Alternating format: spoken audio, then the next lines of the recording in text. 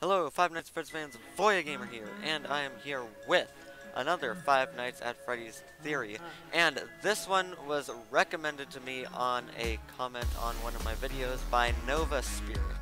So, thank you so much for this theory, and I've been thinking about this theory for a while, and it's very interesting, so let me read it to you. And this is what Nova Spirit says. The bite of 87 was caused by both Foxy and Mangle. If you decode one of Mangle's statics, she is saying, we have a boy, Static missing his frontal lobe, Static, I don't know what to do about the other one, Static.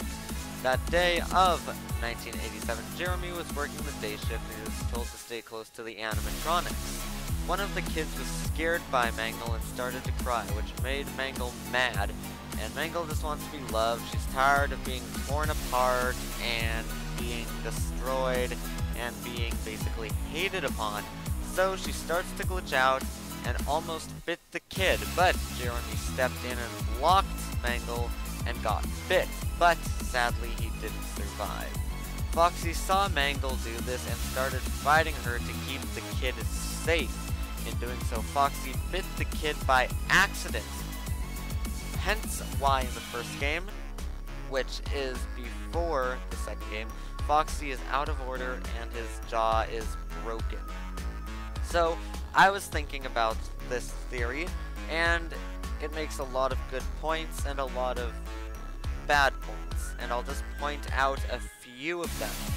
The good points are, it is still an ongoing theory that Foxy caused the bite of 87 and having his jaw be broken, which was posted on this theory, which is good because it's tying other things into it. It's also going to the theory that Foxy is a good guy trying to warn you of the animatronics, which I didn't really look into that theory myself, but I know it exists and I've done a little bit of digging, but not that much, but that is a theory. And there's the bad things, one of them being that Mangle wanted to be loved. Well, the toy animatronics are not possessed, but we know of at least. But as far as we know, they are not possessed, they are just animatronics. Which is why they are not such a big threat as the withered animatronics are in the second game. But other than that, this is a very excellent theory, and I have nothing else to say.